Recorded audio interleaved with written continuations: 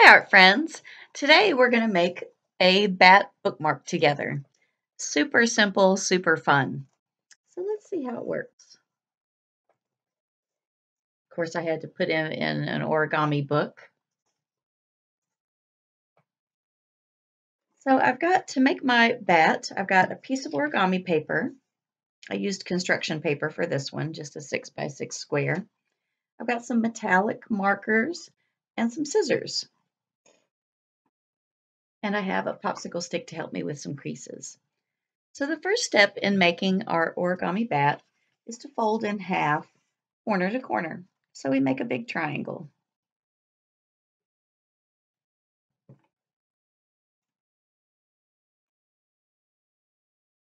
And once we have that finished, we can fold about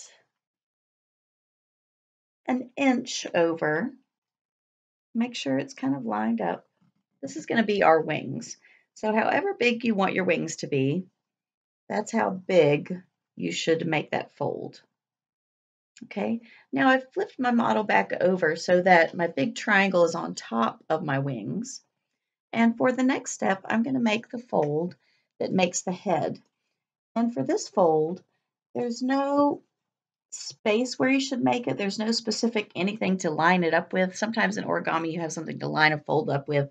But this one is just a diagonal from the top of our triangle down to the side here. And I kind of lined mine up with where my wing meets. The only thing that you want to be concerned about with this fold is that when you fold both sides, they're even so that your face is even.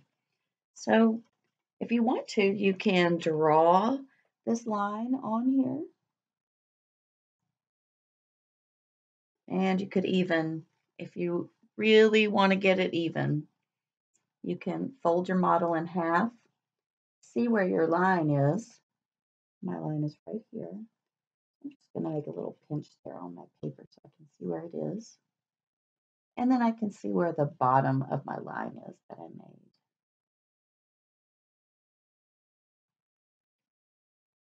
And once again, I just pinched my paper so I made a little mark.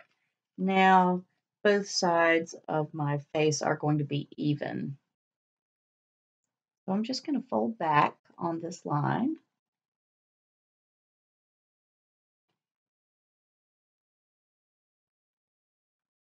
And then to finish the wing, I'm going to fold forward just a little bit down from that, parallel to that fold, so that my wings stick out the side.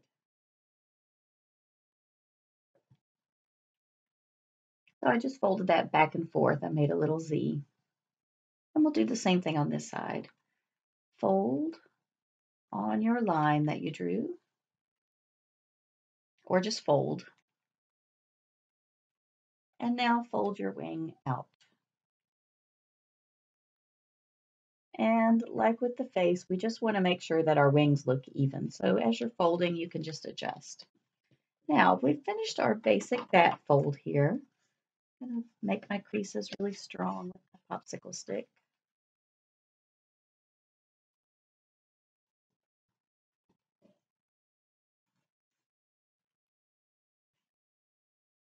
So now all we have left is fun decorating. I cut a little V in the top here to make my bat's wings and or ears. You could cut a curve if you want, or you can cut an angle. I cut an angle. So I think for this one, I'm going to actually cut a couple of lines that come in and then go across. And you can just use your pencil to plan that out if you want, or you can just go for it.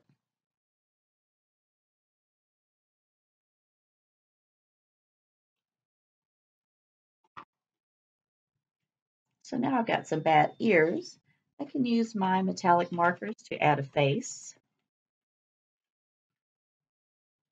I just put a little triangle up here for the ears.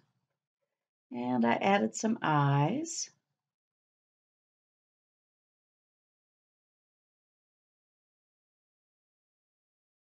I left a little circle out on the side like he was looking to the side. Give him a little A little extra spirit there. And then I added a fun mouth, a smile with a couple of fangs. And we have finished our bat bookmark, friends. Happy creating!